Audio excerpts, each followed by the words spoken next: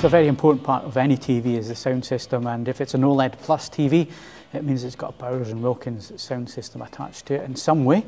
I'm joined by Tom from the company. Tom, tell us a little bit more about the OLED 908 and of course your partnership with Philips. Sure, yeah. The OLED 908 is the latest in a really successful range of TVs featuring sound by Bowers and Wilkins that we've done in partnership with Philips TV, and we've successfully done over 12 TVs with Philips. It's the latest in that series, and it really brings together the culmination of the last 5 or so years of partnership, all the things we've learned about each other in that time. This is the latest and greatest iteration of that thinking, really. And I guess what people will notice there, if they've been following the TVs, is that the 908 looks very much like the very first TV that Bowers did with Philips, which was the 903. Very similar in terms of design, having that sound bar built into the panel. Yeah, it's interesting how we saw that the 903 was a really popular form factor. I think it sees the return of this type of design to the TVs that we're producing in the range.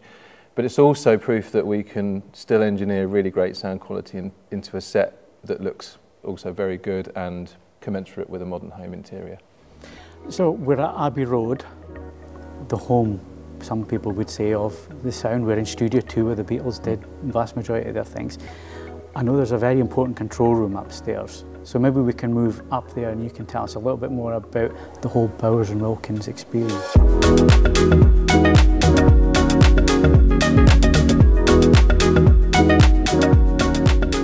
So we're in the control room of Studio 2 at Abbey Roads Studios. It's a really special place and it's a really important place from a Bowers and Wilkins perspective. So Bowers and Wilkins loudspeakers have been used in Abbey Road Studios since 1980. In fact, the first pair were hand delivered by John Bowers himself.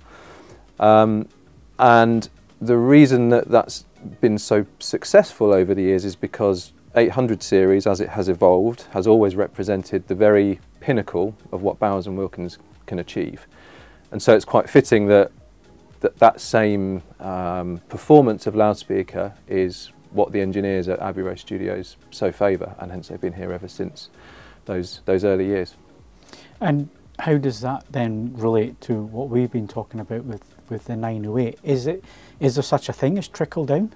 It's a ground-up approach, so where we can use the same engineering principles that we would take from 800 series and the other products in the range, we seek to use those same approaches, those same technologies. So where we can isolate drive units to improve clarity, for example, we do that. Placement of those transducers is super important. We spend a lot of time thinking about that, as we do in our other product categories. All these things add up to create a kind of a recognisable Bowers and Wilkins approach, and hopefully a recognisable Bowers and Wilkins sound. The key thing is that, as is the case with every Bowers and Wilkins product, it's designed, engineered and manufactured in-house, which gives us great control over the quality and the performance. In the case of this specific set, it's a LCR 3.1 configuration with dedicated rigid enclosures featuring titanium tweeters, which are mirrored from a central position, but also then mirrored left and right. And on the reverse of the TV is a dedicated subwoofer. I think some people, maybe cynical out there, are going to say, well, how can a speaker that costs £42,500 a pair sound anywhere close to a TV that costs a fraction of that cost, and it's a tiny little sound bar?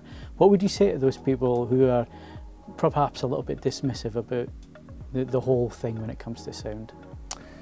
Yeah, it's a really good question, and it's a very fair question. What I would say is, yeah, clearly there's a big difference between the associated cost of componentry on our flagship 800 series as there might be on a TV and the components within that TV. However, what makes it compelling and what delivers, I think, on the promise that we're really setting out here is the approach to developing that system and the engineering expertise and experience we have in optimizing for every single square inch of that product. So what I think these new TVs represent, as have all the previous ones we've done with Philips TV, is the very finest sounding TVs that you can buy to go along with what is already a fantastic picture quality. So for those people wanting a system that is simple and one box, one remote control, this I think is the perfect product for them.